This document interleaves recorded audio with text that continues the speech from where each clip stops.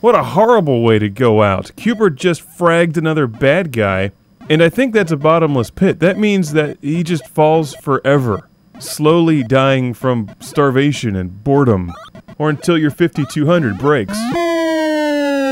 I guess that bottomless pit isn't quite so bottomless. How deep is the bottomless pit? I don't know, about 30 seconds. That hurts my head just thinking of that. So these characters' fate, their very existence, their life is in a way controlled by the quality of the video game hardware on which they're being played. Man, no wonder they're bad guys. I'd be pissed too if I was inside the Atari 5200.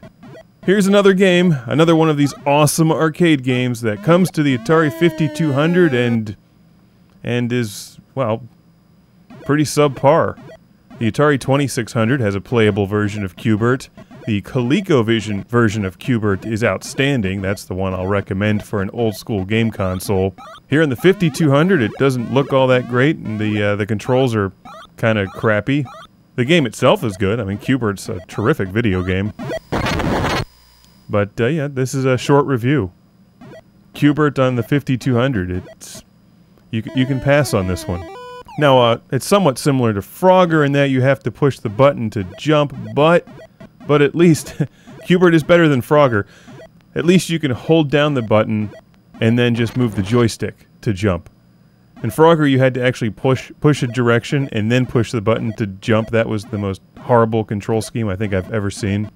In this game, you hold down the button to jump, but then just continuously hold it down, push the joystick in one of 4 directions, but it's just not entirely clear, you know, what direction you're pushing. Sometimes you'll mean to jump up and to the right, and you'll accidentally push some other horrible direction. While this game is playable, the Atari 5200 controller does it no favors. You don't need analog movement. It's just not clear at times what direction you're really pushing.